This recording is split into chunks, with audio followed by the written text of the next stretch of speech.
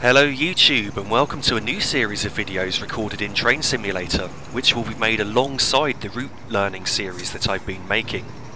In this series, each video should be between 5 and 15 minutes long, and they'll focus on one train each.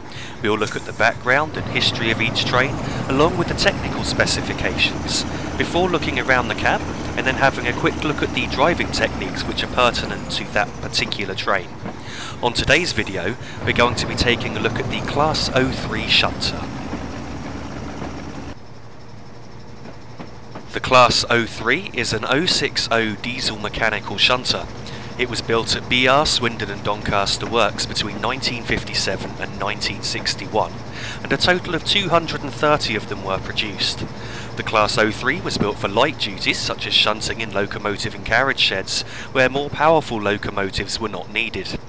Originally, the Class 03s were deployed where their attributes of short wheelbase and light weight enabled them to operate where other shunters could not. For example, on the line to Ipswich docks, bridge weight restrictions prevented the much more common Class 08 shunters from operating. Another common use for the Class 03s was as station pilots, usually coupled to a shunter's truck to ensure operation of the signalling track circuits, which did not always register the passage of the short Class 03. From 1968, the Class 03s started to be withdrawn due to a reduced demand for shunting locomotives, though some survived well on into the 21st century. Until 1993, the Isle of Wight Railway had two Class 03 shunters, which were painted in Network South East livery. One of the Isle of Wight Class 03 shunters was transferred to Wagon, which was a train operating company known as West Anglia Great Northern, and it was transferred to them in 1998 for use at Hornsey EMU depot on the East Coast Main Line in London. This is now the last Class 03 to still be in operation on the UK rail network, and is now owned by Govia Thameslink Railway. A total of 55 Class 03s were preserved, with the rest being scrapped. The Class 03 in Train Simulator can be found on two routes, each with a different livery. The West Somerset Railway in BR Green livery, and at Doncaster Works, which is based in the 1980s in BR Blue livery. The Class 03 is 26 feet long, 8 feet 6 inches wide and 12 feet 2 inches high. The locomotive weighs 30.2 tonnes and has a fuel capacity of 510 gallons, which is 2,300 litres. The wheel diameter is 3 feet 7 inches, with a minimum curve radius of 2 chains. The engine in the Class 03 is a Gardner 8-cylinder 4-stroke 8L3, which gives a maximum power output of 204 horsepower.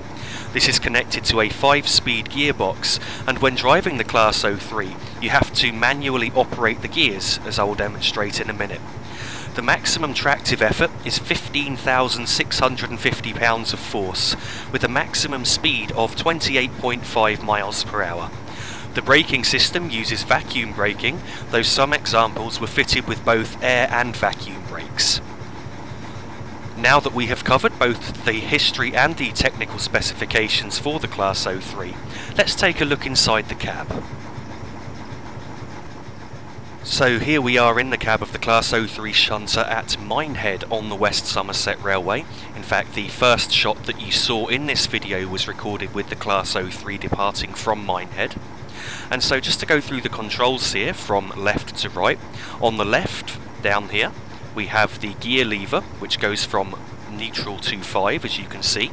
Next to that on the right we have the air brake lever. Just above that we have where it says pull engine to stop, that's the engine stop valve. And then over here we have the throttle, and finally the reversing handle, which I'm now going to put into forward ready for moving soon. The next lever in the middle is the sanding lever, which you would use to put sand on the track to help the train get grip. And then the same controls are duplicated on the right hand side of the cab. Now with the controls in the middle of the cab here, at the bottom in the middle we have the fuel tank gauge, which is measured in gallons, and you can see how much fuel is in the tank. And now up here we have several gauges, most of which work, but some of them aren't really important for driving the train, and some of them I'm not actually entirely sure what they do.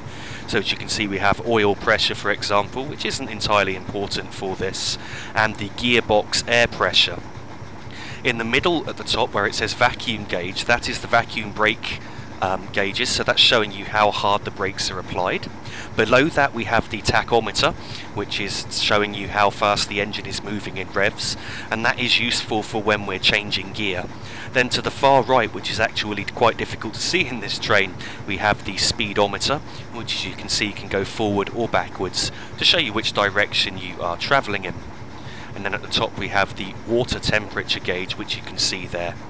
And then over here where it says middle front marker lights, the middle switch is the headlight switch, which you would use obviously for driving along. And then just to have a bit more of a look around the cab, at the rear here we have a wheel, which is actually the handbrake, which you would turn to put the brakes on manually. Of course these aren't operated by air, the handbrake. It's simply you're turning the wheel to clamp the brake blocks onto the wheels themselves. And also, as you can see in the cab here, we have a rear window, so to drive this train you can drive either direction from this one cab, although you can't actually see the cab controls or any of the instrument gauges when driving from this direction. So in a moment we'll take a look just quickly at how to drive the train, and then that will be the conclusion of this first train guide video. So we are now ready to depart from Minehead, and just to point out just before we move, you can see in front of us a thing here that says maximum speed, and it shows you the maximum speed for each gear on the loco. So to change from first gear to second gear, the maximum speed you should be doing is 3 3/4 miles per hour, which is actually very difficult to judge on this train. So I'll generally try and aim to be doing around 3 miles per hour when I change gear, and then for second gear 6.5 miles per hour, third gear 9 3/4 miles per hour, fourth gear 15.25 miles per hour, and finally the fifth gear's maximum speed is 28.5 miles per hour. So now it's time to move. I'm going to put the gear into the first gear and apply just a small amount of power to get us moving. You can see the speedometer is just slowly climbing there, and in a moment I'm now going to shut off the power. You probably just noticed that the train was shaking slightly, which is indicating that I need to change gear, as it can't accelerate above that speed because of the gear setting that I'm in. So now accelerate slightly more, and you can see the train is shaking again, which is a good indicator that we need to change the gear. So we'll now go up to gear 3, and once again power up. Once we're in gear 3 we can power up slightly more, as it takes a bit longer to get to the next speed where we need to change gear. So I'll now power down again, and you can see just there we need to change gear, and the tachometer has fallen. So what you have to do to change gear is you have to reduce the power to idle, wait till the tachometer needle has fallen as far as it will go, and then increase the power, and you can see the tachometer now in the middle there increasing once again. I've taken the tachometer needle as far as I can. If I was to apply any more power it would hit the red line. As it happens we're on maximum power now anyway. But you shouldn't take the tachometer up to the red. If you do, that means you are over revving the train. And so now if I wanted to change to the next gear just to demonstrate once again, though we don't really need to, I will just shut off the power, watch the tachometer needle fall, and now that it's fallen to its lowest setting, I will go into the next gear and apply power once again. I'm not sure if it's the case with this train, but certainly if you were using, for example, the Class 101 DMU, which has gears, if you wanted to coast along, you should always coast in the highest gear setting.